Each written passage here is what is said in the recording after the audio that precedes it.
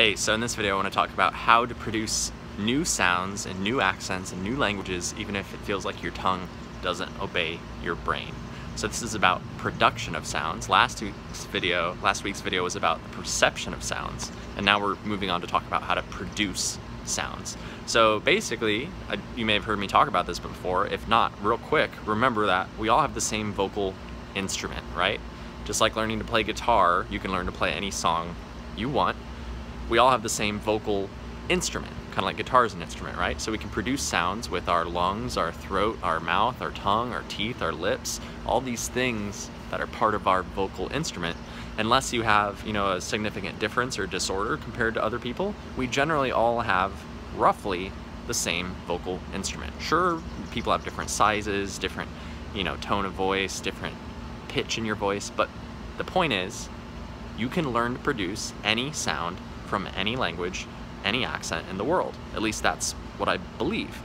Because if you look at, you take a baby, and whether that baby is born in Brazil or born in United Arab Emirates or born in Canada, born in New York City, like wherever that baby is born, whatever family they grow up in, whatever community they grow up in, that baby's got the same vocal hardware, the same vocal instruments. It's just a matter of the software, of what patterns they're being exposed to for them to learn how to imitate those sound patterns and language patterns.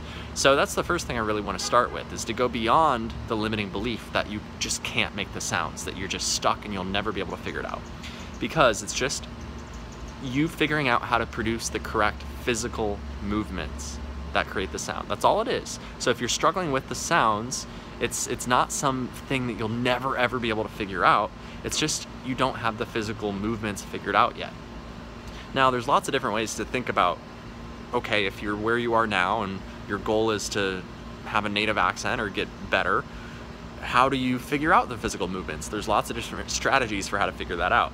The one that I think is most interesting is the keep it simple strategy, right? This doesn't always work, but it's where we start. So to keep it simple, you just try to imitate the sound as accurately as you possibly can, in as much detail as you can. You listen to the target audio of a native speaker and you try to imitate it as exactly 100% as possible. That's the keep it simple method.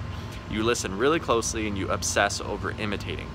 So what's important is to notice what I didn't talk about here. I didn't talk about complicated academic words, vocabulary. I didn't talk about breaking down the anatomy and mechanics of how you produce sound. I didn't talk about any of that because I don't believe that you necessarily have to learn any of that. You don't have to be an expert in phonetics. You don't have to learn all the symbols. You don't even have to know how to write the words in English to learn how to say them.